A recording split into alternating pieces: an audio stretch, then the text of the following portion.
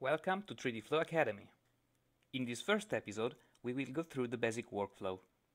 I will use a sample dataset that you can download from the link in the video description below, or you can use your own photos. How to take pictures for photogrammetry is, however, a very different topic that we will go through in the following episodes. If you wish to take your own pictures, we suggest you start with a very easy subject, such as a tree stump or a rock.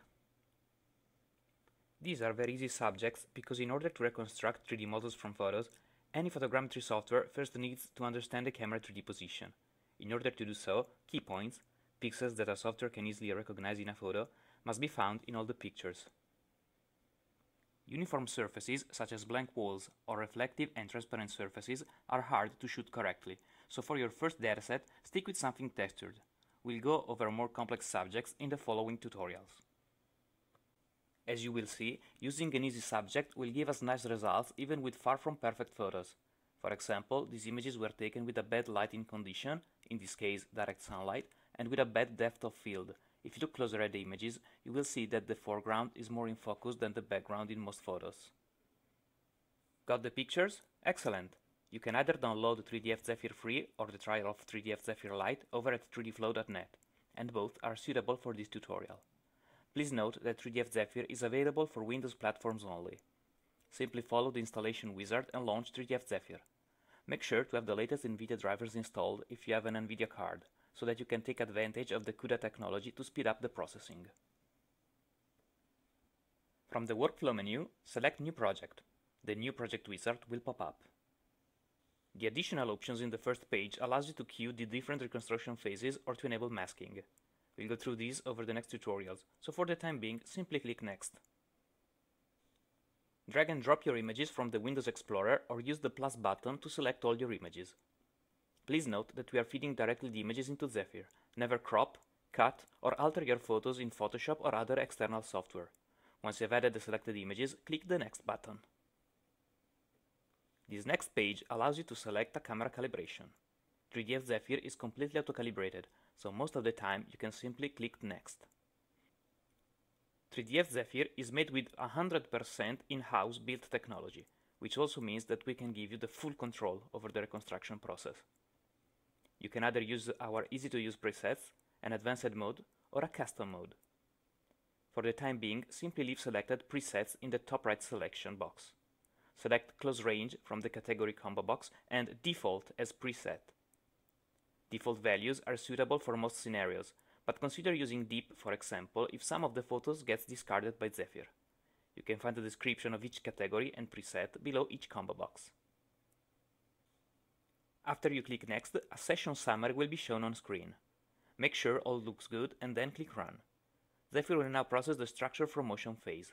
This phase is tasked in auto-calibrating the camera internals, focal length, line distortions, and other parameters required to fully understand the used lens, and externals, the position and rotation of each photo or camera in 3D space. Let Zephyr crunch some numbers for a while and you should come back to the sparse point cloud reconstruction summary. Click Finish. You can use these buttons in order to navigate your workspace: Orbit, Orbit with Pivot, and Free Look controls.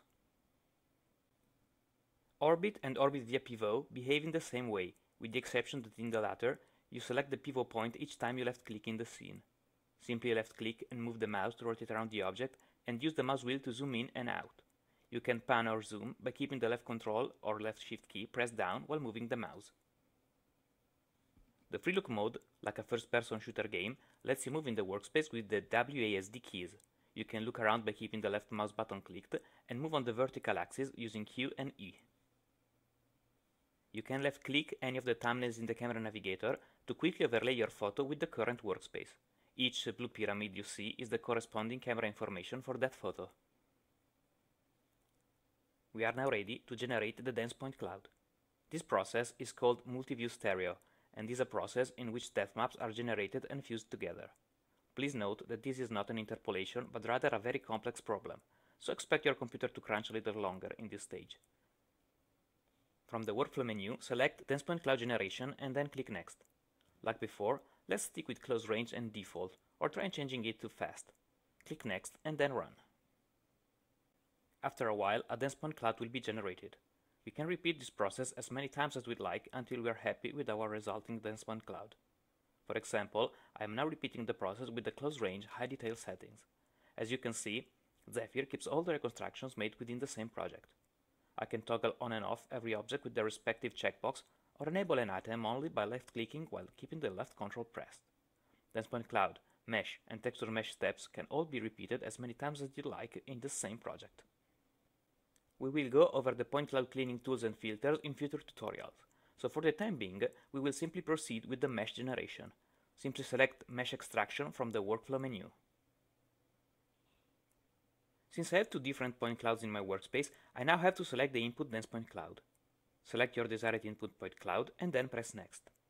Try to experiment a little bit with the presets, for example to understand how Zephyr deals with smooth surfaces and sharp edges with different presets. For example, I will now select Close Range and Default with the smooth surface. Click Next and then Run to start the processing. When the processing is finished, the user summary will pop up. Simply select Finish. Before proceeding to create the textured mesh, let's do a very quick cleaning. Sometimes noise will create all these floating blobs. We can quickly remove them all by clicking the Select by Triangle tool. Select the correct mesh and the Connected Components method. These connected components will be then highlighted in red. Simply click the Delete Highlighted Elements button to delete these blobs from the generated mesh. More cleaning tools and filterings options will be discussed in future tutorials. From the Workflow menu, now select Textured Mesh Generation. You can discard some photos from the texture generation, for example if some photos have a very different lighting. For this example, however, simply click Next, select your texture size and other parameters, and then click Next and Run. To quickly straighten up our model, we can use the Gizmo tool to rotate around the desired axis.